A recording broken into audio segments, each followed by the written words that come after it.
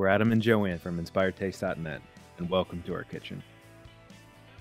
We're showing you how to make our favorite Caesar salad. This is a classic recipe and we just love it. Let's start with the dressing. You can make this by hand or use a blender or food processor. I'm going to show you how to do it by hand since we know everyone can do it. I'm mincing both anchovies and garlic until a very fine paste. Anchovies add lots of briny, salty, and umami flavor to the dressing. Even if you don't enjoy them by themselves, I bet you'll love them added to this dressing. To get the garlic and anchovies into a paste, I'm scraping the mixture back and forth across my cutting board and then mincing. See how fine it gets? Now set that aside while we get the remaining dressing ingredients ready. Set a dishcloth down on your work surface and place a bowl on top. This helps to steady the bowl we will use to make the dressing.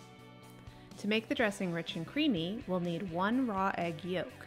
If you are against using raw egg, we do have another Caesar dressing recipe on Inspired Taste that does not call for them. A link is shared. To the egg yolk, add some fresh lemon juice and a little Dijon mustard. Grab a whisk and whisk until frothy. Now with the bowl steadied by the towel underneath, you should be able to whisk with one hand while you slowly add the oil using your other hand. It's important to continue to whisk until all of the oil is added. It takes a minute or two, and yes, it does require a bit of work from you, but it's simple, promise. And don't forget, if you have a blender, food processor, or an immersion blender, you can use it instead of doing this by hand.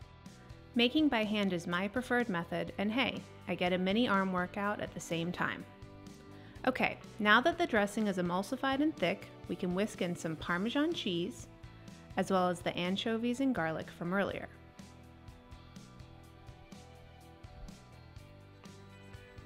Give the dressing a taste and add any needed salt and pepper.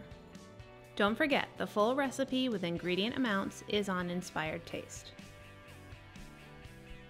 The next component to a great Caesar salad is croutons. You can buy them or make your own. It's easy. Cut or tear day-old bread into small pieces and then add them to a bowl.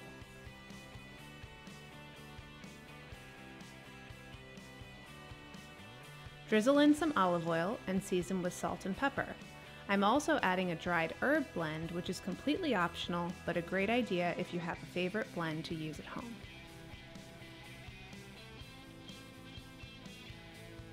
Toss everything together and then spread onto a baking sheet.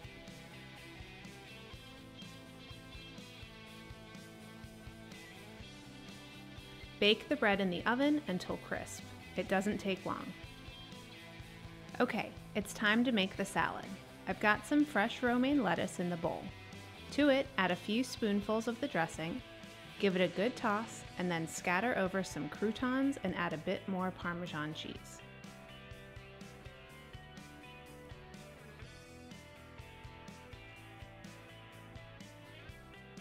A vegetable peeler is helpful to get those cheese shavings. If the salad seems like it needs it, add a drizzle or two of extra dressing and then serve. Enjoy!